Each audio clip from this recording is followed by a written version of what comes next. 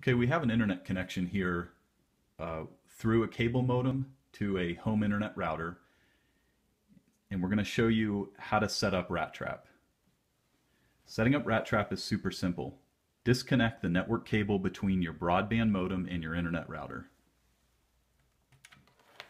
Connect either side of RATtrap to your home router. Use the supplied network cable to connect the other end of RATtrap to the broadband modem. And finally, apply power to RATtrap using the supplied power adapter. Wait for a few seconds for RATtrap to power up.